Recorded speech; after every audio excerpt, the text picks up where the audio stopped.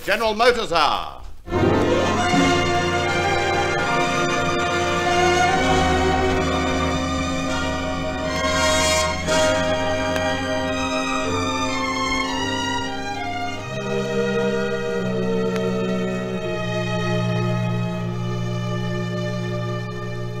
General Motors Holden's, through the Macquarie Network and cooperating stations in all states, present Pennies from Heaven, starring Queenie Ashton. And here to introduce our play is John Dease.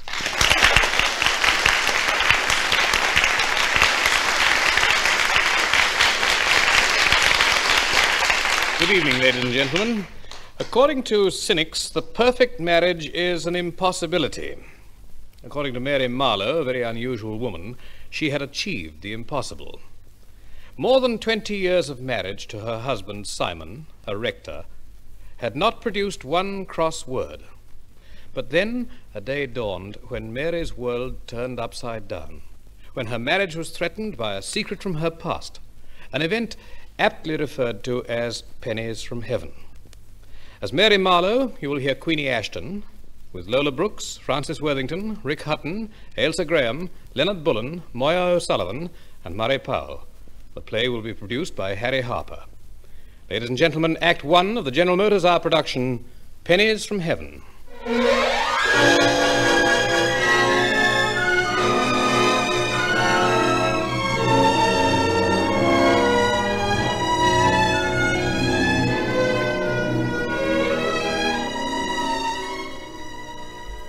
Well, that's that. Mother, you look exhausted. Almost, Hester dear. I've broken the back of tomorrow night's dinner party. What exactly, how many have you asked? Oh, I asked Captain Grant. I rang him up after lunch.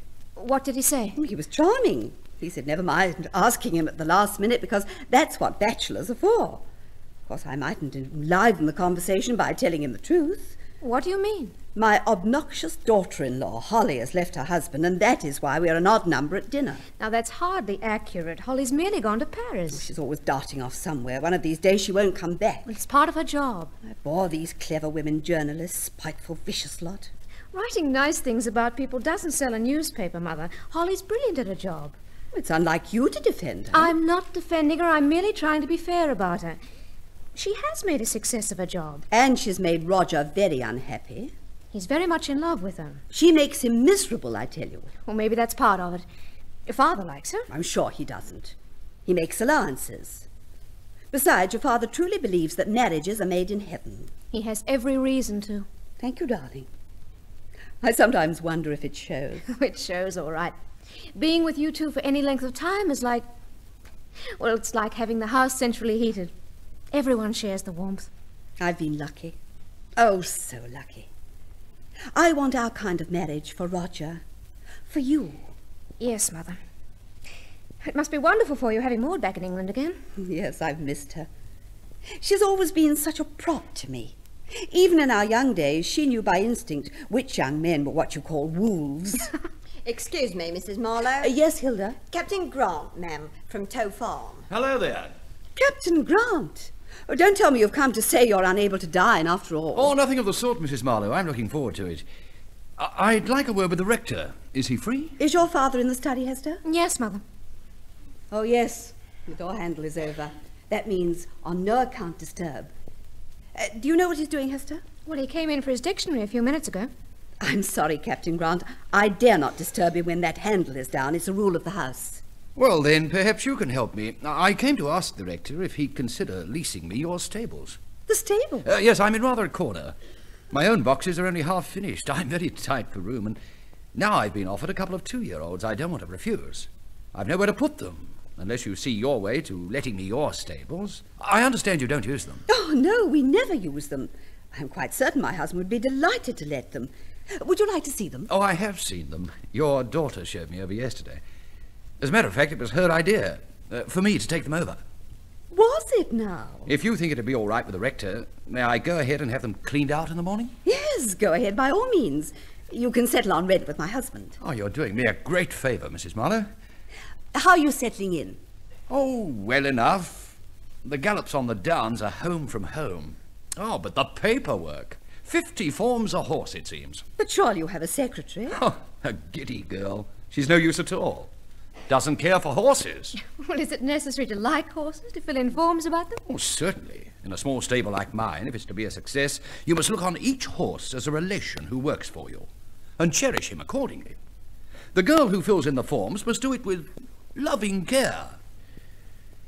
Oh, well, I'll be going. Black tie tomorrow night? Yes, it's rather a larger dinner than we usually give. A very old friend is coming back from America. Do you read thrillers, Captain Grant? Oh, well, yes, I do, when I have a bit of time in the winter. Oh, good. Tomorrow night you'll meet the author of 2 bestsellers, Maud Chisholm. Whodunits and horse racing are rather alike. The triumph of the unsuspected. Well, thank you again, Mrs. Marlowe, for being so amiable about those fine stables sitting empty at my back door. That's a rare bit of luck for me. Well, it's Hester you should thank. It was her idea. It seemed the obvious solution. I bless her for it. Oh, my troubles are over. Or nearly. Miss Marlowe, do you type? Yes, a little. Well, if you ever fancy a part-time job, come and type my letters for me and fill in my horse forms. Well, what makes you think I'd be any better than the girl you have already? Oh, you couldn't do worse. I'm sending her packing tomorrow. Oh, think it over. It might amuse you. Goodbye. Goodbye. Goodbye, Captain Grant. Well, there's a clever girl, letting the stables. Simon will be pleased.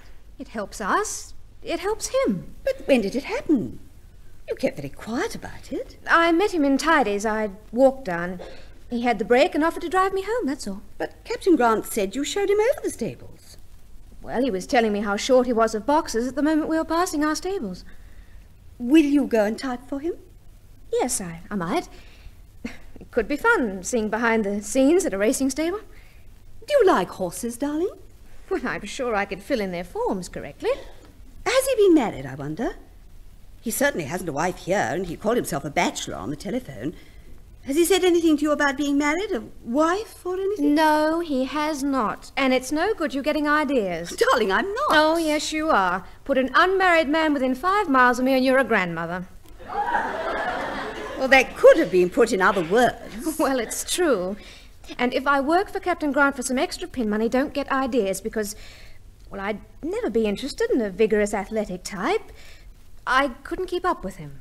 Darling, you're too sensitive about that foot of yours. It's just a tiny limp. I couldn't keep up with him in any way, Mother. I would not allow myself to fall in love with someone so unsuitable. That's a fine remark coming from my daughter. Why? Can you imagine anything more unsuitable than a rather wild young debutante running off with a penniless clergyman? It was doomed from the start. And we've been blissful. Of course, if you did work for Captain I Grant... find them. I can hear Mary's voice. Here she is. Here's Maud. Maud! Maud, darling. Oh, Mary, dear. How good to see you. Oh, let me take a good look at you.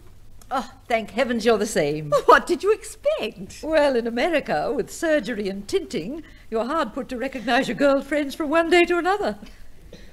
And how is my godchild? Oh, it's wonderful to have you back, Maud. Where's Roger? Wasn't he coming with you? I'm here. Hello, dear. Hello, Mother. You got the message from Holly? Yes, I got it, thank you. She had to go to Paris. She's so sorry she couldn't come. Yes, I'm sure she was. Hello there. Simon.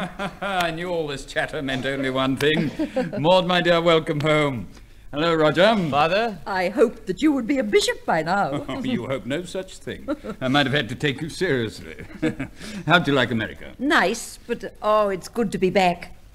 I've often longed for this room. You will have a proper stay with us, Maud, won't you? Not just the weekend. Well, I was planning to spend the rest of the summer here, if you'll have me. Delighted.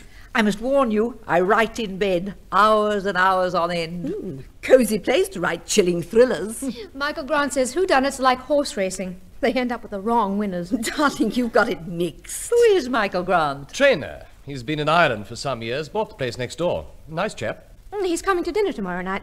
I'd be interested to know how many people in the county are not coming to dinner tomorrow night. Oh, just 1 or 2 friends? Exactly how many? Oh, I'll explain later. Maud, would you like some tea? No, thank you. Oh, perhaps Roger would care to get my luggage from the car. Yeah, good idea. We'll both go. Come along, Roger. All right. I'll drive the car to the garage. Righto, the keys are in it. You're in your old room, Maud. Oh, lovely. Well, I'll go up and unpack for you. I want to see all your new clothes. Hope you're not disappointed. Oh, Mary, dear, what's happened to Hester? happened to her? She was just 15 when I left for America. She should have bloomed. Instead, she has withered. Withered? What do you mean? Hester is getting that spinster look. Oh, nonsense. Quite a few men find her attractive, but when it comes to the point, she turns them down. Perhaps she feels that her foot... Oh, I'm quite sure that Hester is much too realistic about her deformity to let that stop her. Something does. Well, I'd hate her to make the mess of things Roger has by rushing into marriage. He tells me I won't meet his wife this weekend. No, she's in Paris. What's she like? Awful. Just awful to you as a doting mum? Hester doesn't like her. And Simon? He makes allowances. You know they were married in registry office in Chelsea by special license.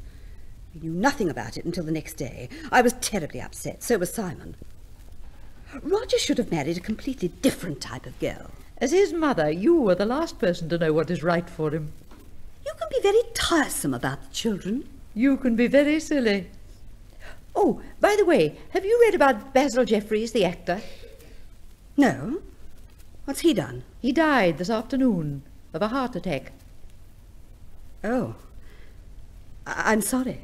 I saw him in New York last year. Did you? He was charming, gay, until we talked of you. Or rather, he mentioned you. I'm surprised he remembered me. I haven't seen or heard of Basil for nearly 25 years. He never married, you know. What of it? He made it plain to me that he considered you the reason. Me? The reason of his not marrying? Oh, how ridiculous. Well, I don't think you realise how deeply Basil was in love with you, and what a shock it was when you married Simon. If Basil's pride was hurt, don't tell me it took him 25 years to get over it. He never got over it. At the height of his career, he becomes emotionally involved with what he fancies is his ideal woman. The very fact that he loses her to another man heightens that illusion. He convinced himself that you were the only woman he'd ever loved. I can still hear him saying, "Mary is the only woman who ever mattered to me more than my career. The memory of her is very precious to me." He was giving you a free show, silly old ham. Don't be so uncharitable. Mary, did you ever tell Simon about Basil? Well, no, I only saw Basil once again after I met Simon. You know that, you know the circumstances. Yes, it was tricky. Not easy for a girl to tell the clergyman she's about to marry that she's had an affair with a well-known actor twice her age. Really, Maud, it was not an affair. And please, I never want to hear Basil Jeffreys' name again.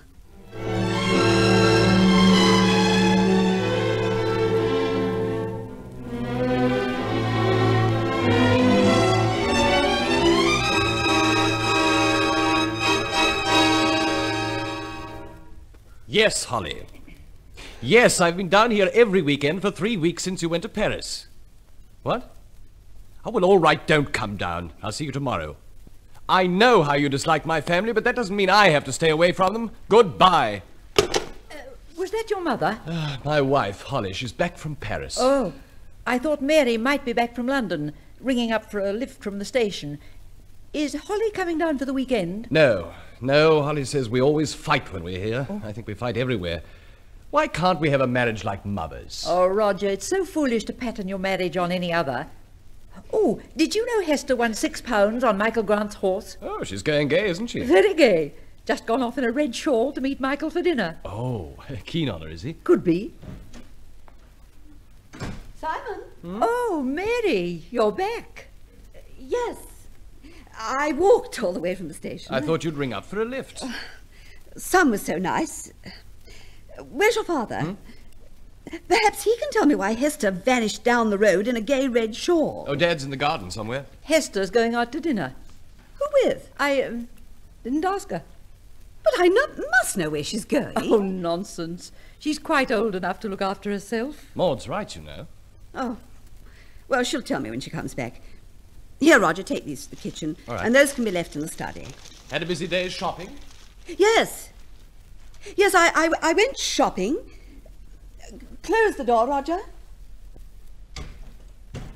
Mary, is something wrong? Did you really go shopping? Why do you ask? You were so secretive when you left this morning. When I asked to go with you, you made some silly excuse for not letting me.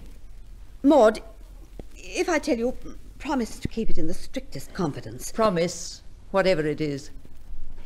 You must understand, I've made up my mind how to handle the situation, and nothing you say will change it. Well, what have you done? It's what Basil Jeffries has done. Basil? Surely you mean his ghost. I had a letter yesterday from Hardwick and Grayson, Basil's solicitors. I saw Mr. Hardwick today. Basil made a will leaving me £10,000. Oh, don't say that. I told you weeks ago. I did not have an affair with Basil. But this legacy might make it appear... Well, it might seem... I've decided it would be better if Simon and the children were unaware of such an embarrassing legacy. Mr. Hardwick has agreed to invest the money for me. You're not seriously going to try to keep this money a secret from Simon? I know what is best for my marriage. Just how stupid can you be? How do you know that Simon would allow me to accept the money? Yes, you have a point there. The way I will arrange things, everyone will benefit from a legacy that might well have caused great trouble. I can buy things for the house. I can gradually slip it in. No one will notice.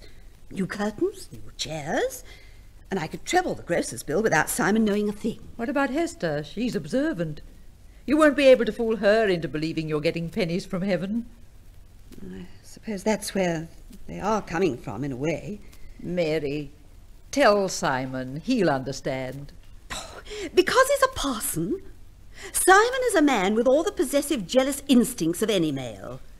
We've never had a row in all our 24 years of marriage, and I'm not going to risk one now. Where is the letter from Basil's solicitors? It's in the desk. Then take it to Simon now. Explain everything and pass the problem over to him. No, Maud. I know what is best.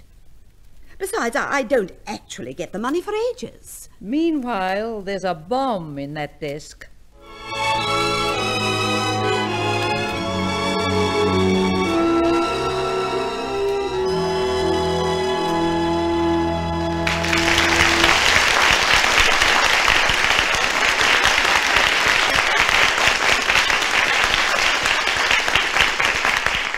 Before we hear Act 2 of our play, here is John Dease. And now, Act 2 of the General Motors Hour production, Pennies from Heaven.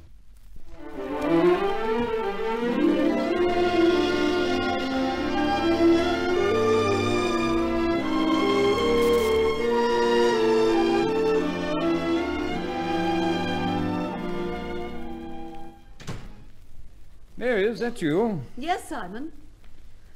Oh, isn't it hot? Yes. Dear, the fate gets worse every year. The committee huddle in that tent. Is Maud back? Haven't seen her. Oh, Mary, why didn't you tell me the rose secateurs were broken? I found them in the coal shed. I didn't want to worry you. You worry me far more by not telling me things. All I had to do was order a new pair. Now I'm stuck for the weekend. I'm sorry. I meant to get you a lovely new pair, and then you wouldn't have known the difference. I would much rather be told things, Mary. Yes, Simon, yes. Oh, I do hope this heat lasts as long as Holly is here. Why, does she like the heat? Well, it'll be much easier to entertain her if it stays fine. She won't be around the house. Mary, you want Holly to come this weekend? Of course. She's kept away so many times. Last time it was Paris. Yes, and as it's months since she was here, I thought it might be an encouraging sign. You know, some weeks ago I rather fancied Roger was worried about his marriage. Well, they fight a lot. Or rather, she does. Things must be very difficult these days for youngsters like Roger and Holly. Why, for heaven's sake? Why these days? The basic requirements of marriage don't change. No, but the surrounding conditions do. Living in London is very expensive for young people. Well, with Roger doing so well, I can't see why Holly must have a job at all. Perhaps it fulfills a need. Nonsense. You're always defending her, Simon. And you're always attacking her, Mary. Better perhaps to think more of Hester. I'm always thinking of my children. You know, Hester seems rather quiet these days. She gets into moods and doesn't eat. Signs are classical. What do you mean, Hester? It's Michael Grant. Michael, eh? Although she's given up her job, Has she? I'm pretty sure she has a thing about him. I'm doing all I can to foster it. He's coming to supper tonight. Is that wise? Is what wise? trying to force anything. I mean, if she's given up working for him, perhaps she'd prefer not to see too much of him. Oh, I'm sure they haven't quarrelled. That's why I asked him over this evening, to find out. Mary, do you still hope that Hester might marry someday? But of course. What made you say that? We've always taken it for granted that her foot need never be a handicap. We've always talked quite openly. Yes, perhaps too openly. Now, I sometimes fear that Hester has built up a defence against marriage. But why should she? She's been brought up in the atmosphere of a blissfully happy home. I'm always telling Hester I want our kind of marriage for her. Maybe that's frightened her a little, caused her to limit her vision. Well, what can we do? How can we help her? We can and should do nothing. You must guard against your maternal instinct when it comes to Hester, and Roger too, for that matter. Is this a ticking off? No, scrap of husbandly advice. Will you do something for me this weekend? Of course. I'd like you to be very pleasant to Holly. Am I ever unpleasant to her? No, guarded. It would be nice to feel that Holly came here of her own accord rather than to please Roger. This new chair. Very comfortable to sit in, but an exercise to get out of it.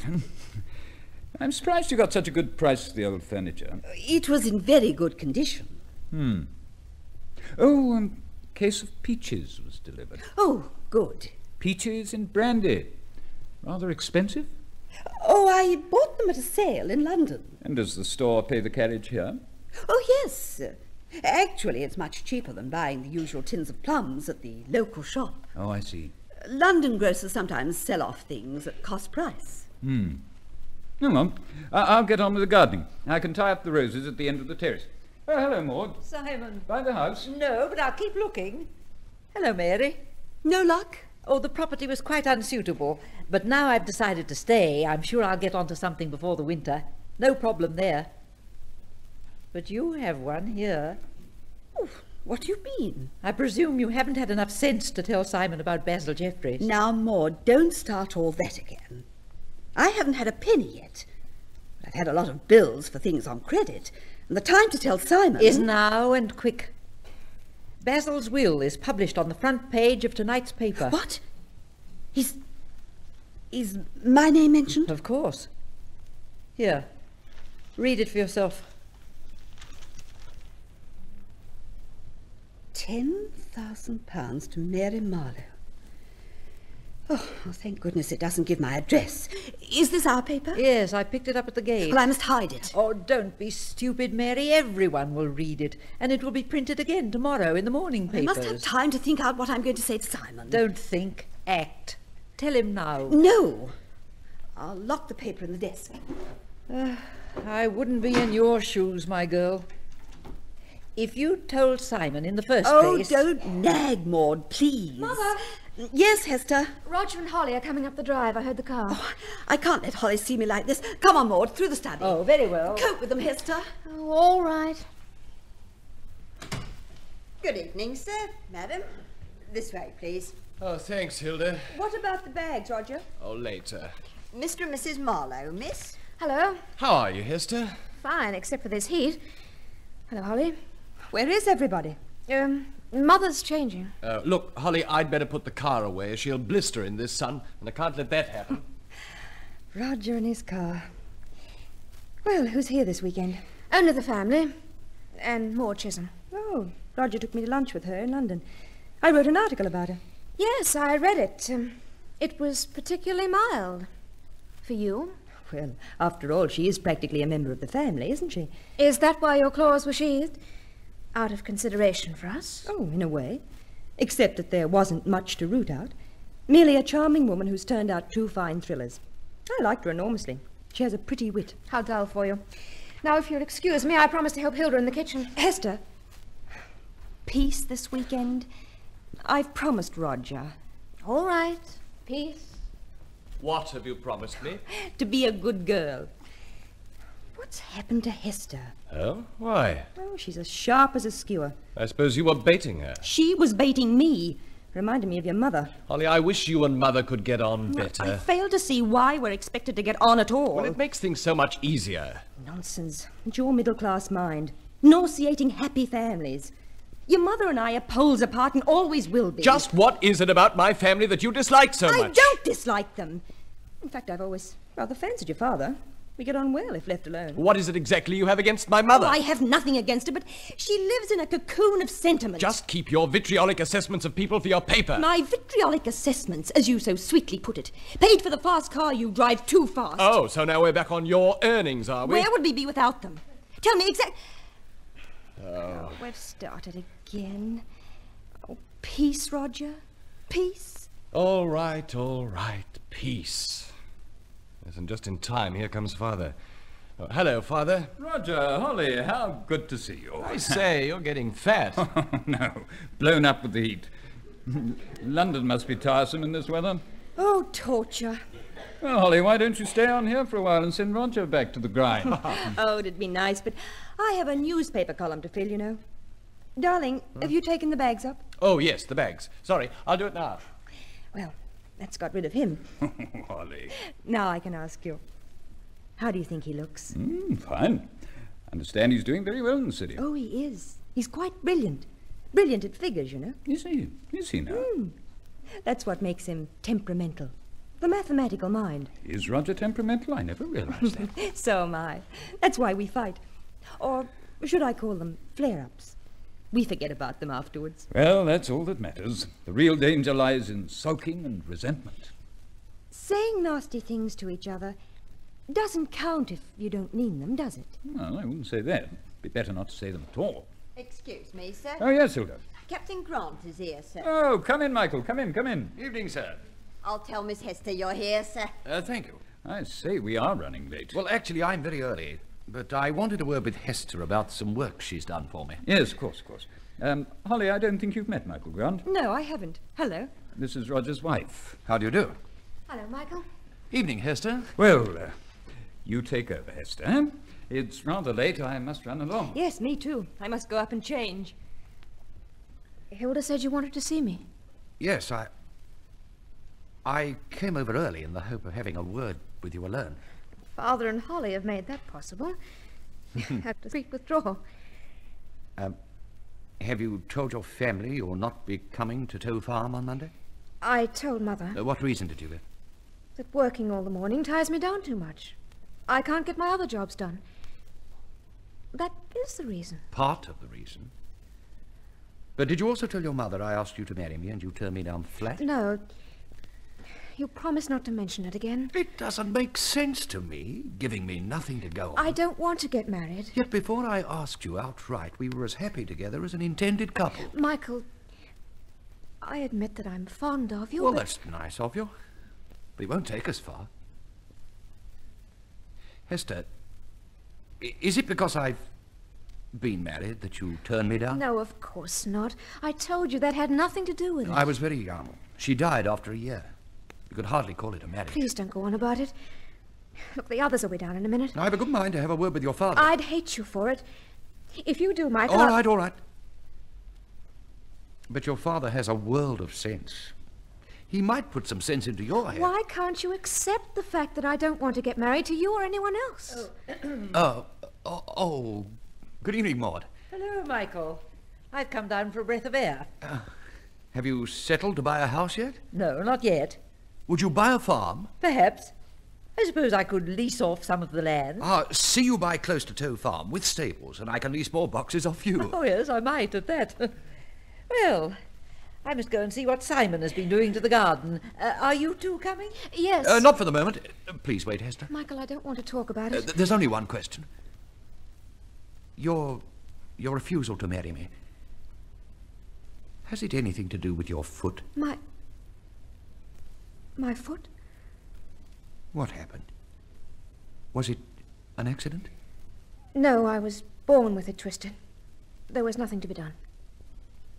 It pains you? No. Oh, it aches a little when I'm tired, that's all. I've loved many horses that have gone lame on me. You'd find you could trust me with such a burden. Oh, Michael. Oh, dear Michael. Hester, I'll take care of you. We can have a fine life together. Don't make your refusal so final. Think of the idea of marriage for you and me. Promise me that. Yes, Michael. I will think about it. Hard. Hello, Michael. Oh, Roger. How are you? Oh, fine, thanks. Hester, you haven't got the man a drink. Oh, no, thanks. I'll wait till Mrs. Marlowe comes, then I'll drink her health and congratulate her. Congratulate Mother? On what? Well, are you so grand that thousands of pounds are nothing in your life? Thousands of pounds? Who has thousands of pounds? It's in the local paper. I'm so glad for you all. I don't think anyone's been down to the gate to collect our evening paper. Ah, then your mother hasn't told you. Oh, I'm sorry. If I'd known, I wouldn't have said a word. I say, what's Mother been up to? Something about money? I think you better wait till your mother tells you. Oh, this is maddening. Look, does Mother know? She can't keep a secret for 5 minutes. Anyway, what makes you think it was her? Well, because it said Mary Marlowe. Well, go on. In a will published in the front page of tonight's paper, your mother's been left some money. What relations have we who'd make the front page? It must be someone well known. I understand it's some kind of an actor. An actor? Oh, that's impossible. Mother? An actor? What about Mother and an actor? I'll trust you to be around for the gossip. Michael says he saw in the evening paper that Mother has left some money. How nice. What was the actor's name? I've forgotten it. Well, why on earth don't you look in the paper and find out? No one's collected ours from the gate. There's one in the car. Oh, is there? Right. I'll get it.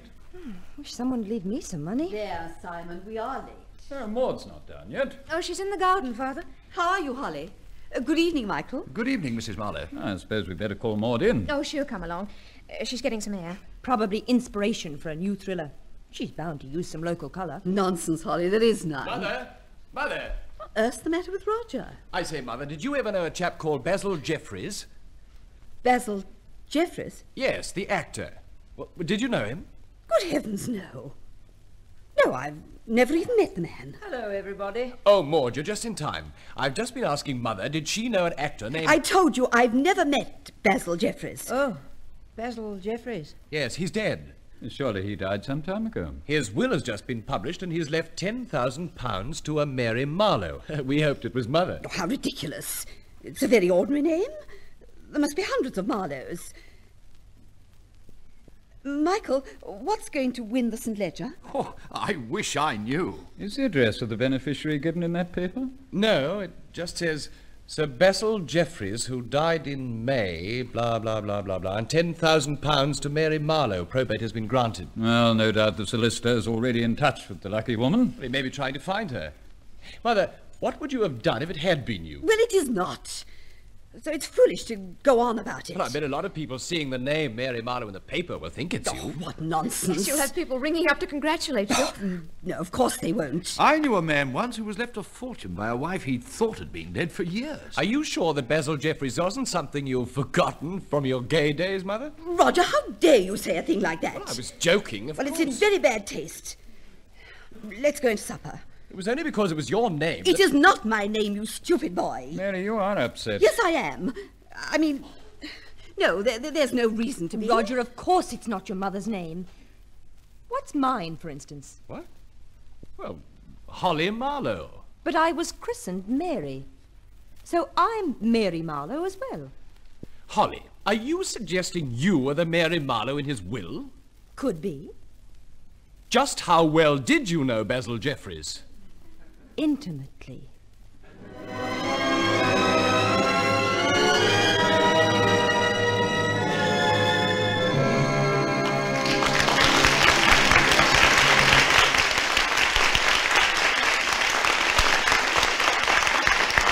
And now, before Act 3 of our play, here again is John Dease.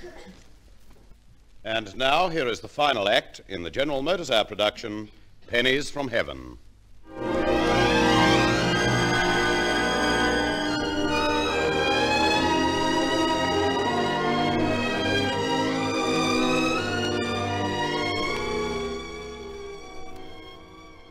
Have you locked up, darling? Yes.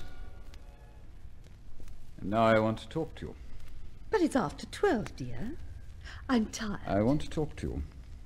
But surely we can talk upstairs. I would prefer here. Very well. The Mary Marlowe and the will published in the paper is you.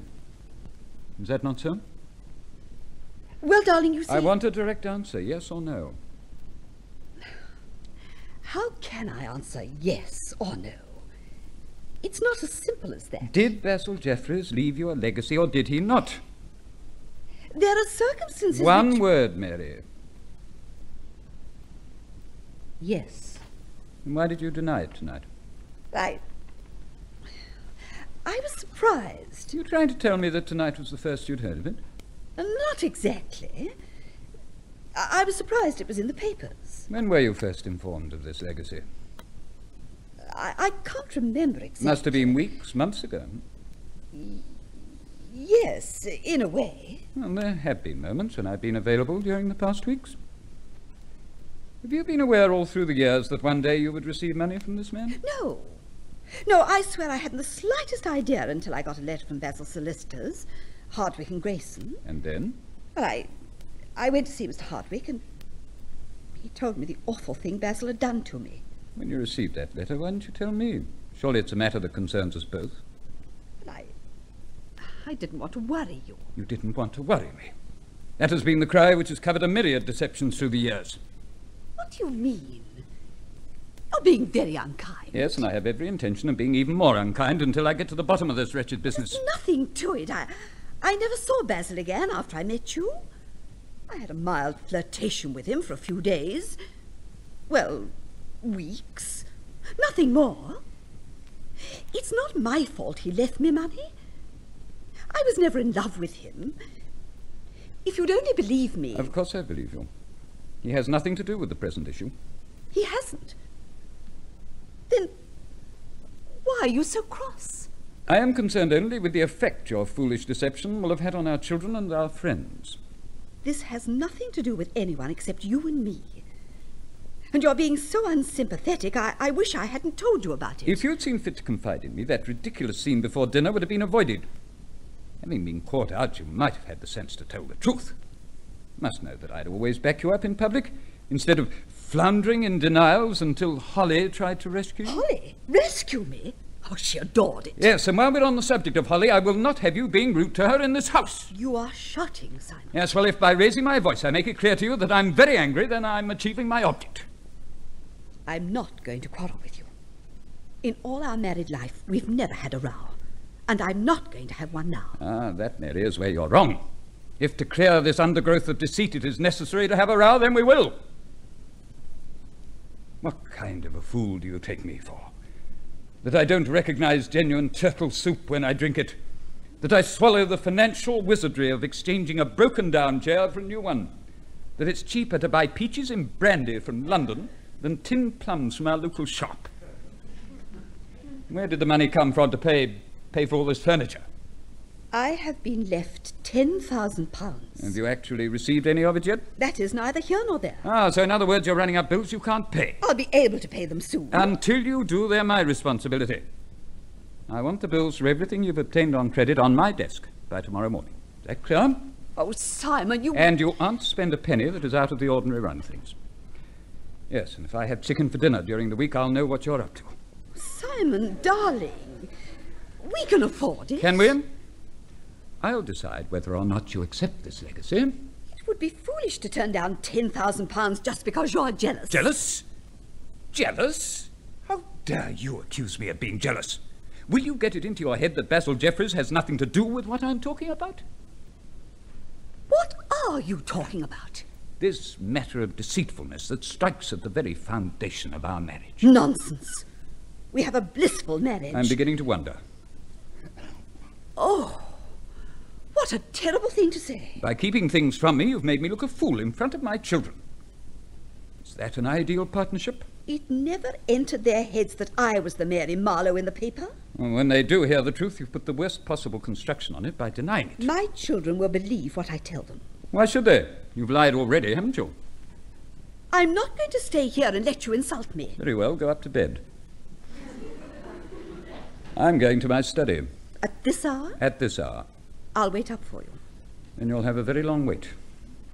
You're not thinking of spending the night in the study? What will the children think? Mary, by this piece of folly, you've given the children something to think about, and what I add to the gossip will be infinitesimal. Had you told me about Basil Jeffreys' legacy when his solicitors wrote, this might have been avoided. But apparently having no trust in my judgment, You not only shut me out of your confidence, but embarked on an elaborate scheme of subterfuge and deceit. And if the results embarrass you. Good night, Mary. Simon! Simon! Mother, Oh, Hester, dear, why aren't you in bed? what with Roger and Holly shouting at each other in the room next door to me, and you and Father having a ding-dong here, there's not much chance of sleep. Did you hear what we were saying? Well, I got the point of it, particularly in the rowdy parts. I suppose Father is slammed into the study. He's working late. Well, I'd leave him to cool off if I were you. We'll have some tea and then go to bed. Roger and Holly ought to have talked themselves out by then. Darling, I want to explain about this You evening. don't have to explain anything to me. But it would be kinder to tell Roger. By the sound of things, he really believes that money was left to Holly. Then you know. Well, let's say I guessed. Before dinner. When I thought about it, during dinner. But why were you so sure I was the Mary Marlowe and not Holly? Well, your voice had gone squeaky and you were pink to the ears. You're not a very good liar, Mother. Your father seems to think I am. Oh, nonsense. He's having a bout. Jealousy, injured pride, and being left out. All the things males suffer from when women put one over on them. I had no intention of deceiving your father, or you, or Roger over this wretched legacy. I hadn't seen or heard of Basil Jeffries since before I was married. He left me the money It's none because... of my business or Roger's why the money was left to you, but... Well, I think you were bats not to tell Father. I didn't want to worry him. Now I've made such a mess of things. Well, I should have thought your main worry is to make certain Father lets you keep the money. Hester, what do you think Holly will make of all this? Holly has a highly developed social sense. And as things were getting uncomfortably warm for you, she threw in a diversion to cool them down. Besides, her name is Marie, not Mary. I saw a passport.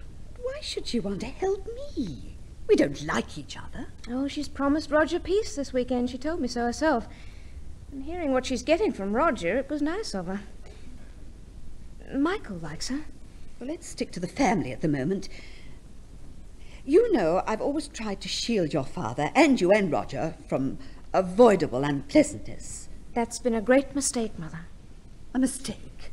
It's a great mistake not to bring things out into the open, to pretend that something doesn't exist by just not mentioning it.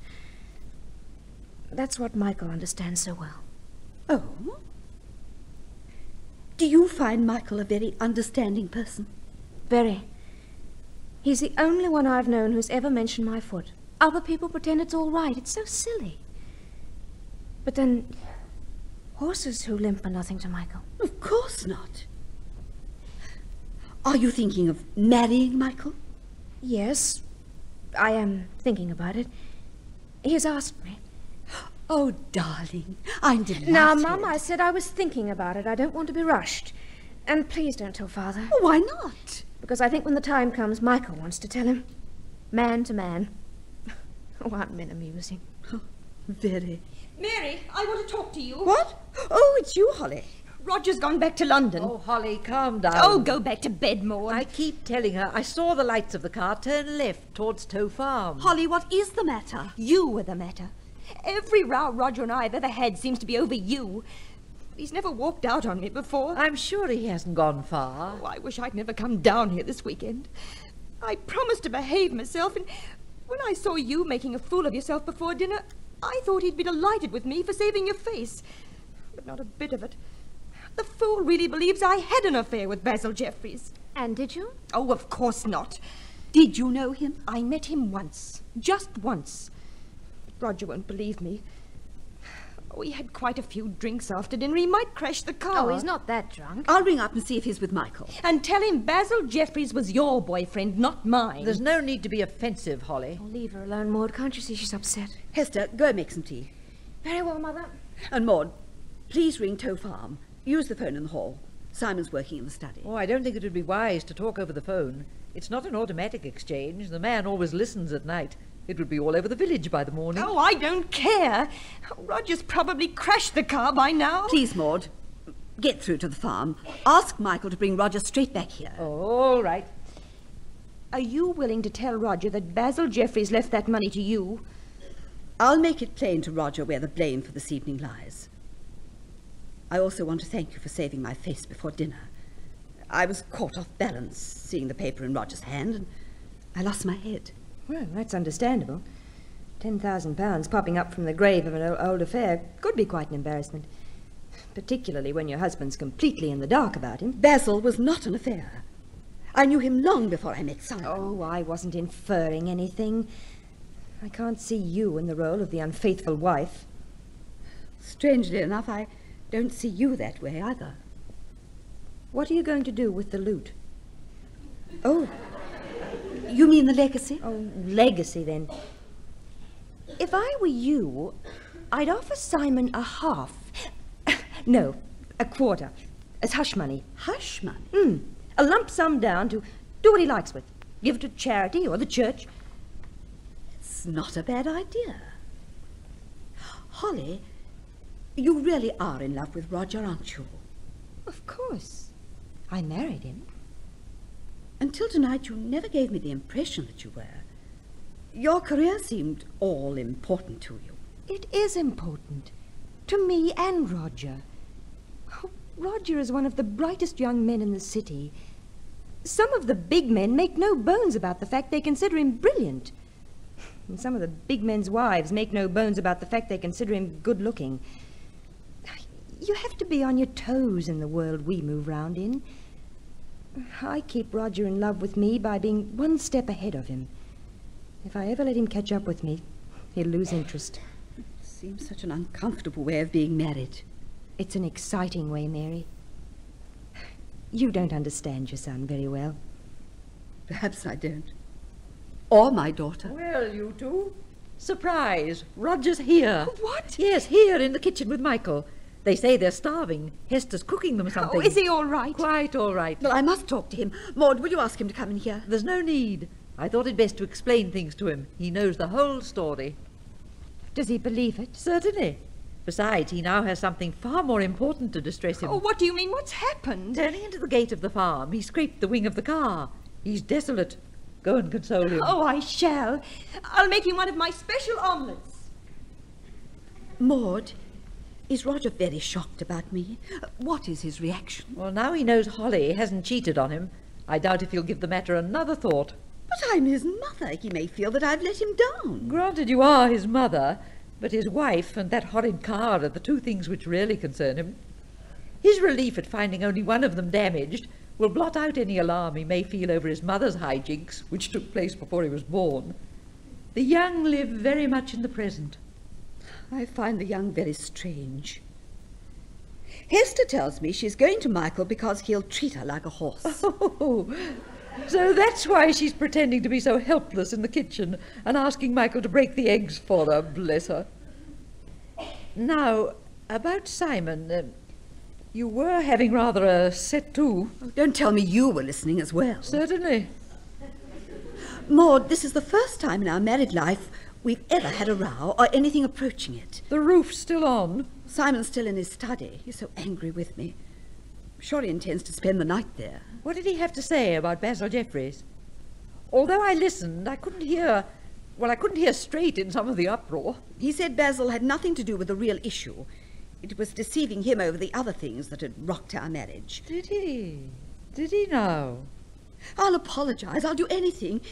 If only he'll come out of the study. You mustn't grovel, even if you are in the wrong. The man gains an advantage which he's apt to exploit. You have been very tiresome, and not only over Basil. Good heavens, what have I done now? When I came back from America, I found you greatly changed. You hadn't taken to silly hats, the mark of a woman of your age. You'd taken it out on your children instead. My children? I adore my children. Yes, but all the more reason to respect them as well. Holly may not be your cup of tea, but she's Roger's wife, and it's none of your business how they manage their marriage. Hester should have the right to come and go in this house as she likes, without being closely questioned as to who she's with and where she's going. But, Maud, it's only because I'm so interested in what they do. It's a clinging interest, a possessive interest. If I had grown-up children, I'd like to feel I had a place in their lives because they liked me as a person and not as a mother. I had no idea I was a possessive mother. You try too hard. Relax. Make everything 2 speeds slower. You'll find it has both comfort and reward. But what about Simon? What am I going to do to straighten things out with Simon? Well, I could tell you something to force Simon out of his study. Mind you, I'm breaking a promise, but I suppose we girls must stick together. Perhaps you could use it as a kind of verbal battering ram. What is it? Tell me. Tell me. Well, the reason Simon didn't inquire too closely into the episode of Basil Jeffreys, why he said that was not the issue, is because it runs uncomfortably close to a parallel in his own past. You mean Simon's had another woman in his life? Very definitely. I don't believe it. Who is she? You remember the night you first met Simon? Of course. Cambridge. At a May week ball. Well, for some months before you appeared and knocked him flying, Simon had been having a very torrid romance with a girl at Cambridge. He had hinted at marriage. The girl thought of herself as engaged. Then he met you, and the girl received the same treatment as you handed out to Basil Jeffreys. The complete brush-off. Oh, no. Simon swore I was the only girl he'd ever been in love with. Yes, well, that was probably true. Maud, how do you know all this? I was, if you remember, up at Cambridge at the time. You mean it was you? Simon was in love with you? Never in love. Attracted. Oh. If I had died before Basil Jeffreys, the same position would have arisen, because I have left my money to Simon for you and the children. I wouldn't trust you with it. Why have you never told me about Simon? Because when I came round from the blow, I realized that I enjoy my friendship with you and I didn't want complications. I'm only telling you now because the smugness of men appalls me, and I see no reason for Simon to put you through the hoop when he's done exactly the same thing himself. Oh, Maud, bless you for telling me. Yes, well, now I'm going to bed. You get on with it. You have the ammunition, so charge, girl, charge. I will. Simon? Simon? Unlock this door at once and come out here. Simon, I know all about your affair with Maud at Cambridge. How dare you call me deceitful? How dare you, when you've been living a lie all these years? You won't bully me anymore. Open this door at once. Simon! Simon!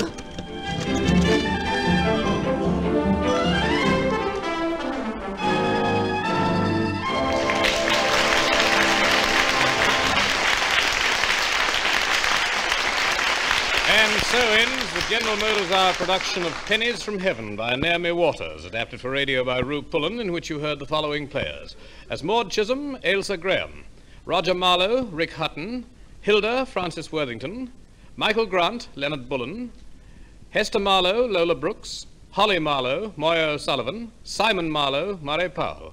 And in the starring role of Mary Marlowe, you heard Queenie Ashton.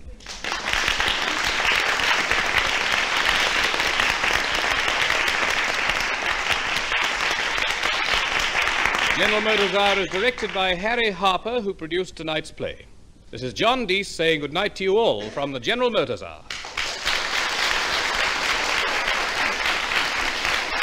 This is the General Motors Hour signing off from the Macquarie Network and cooperating stations throughout Australia.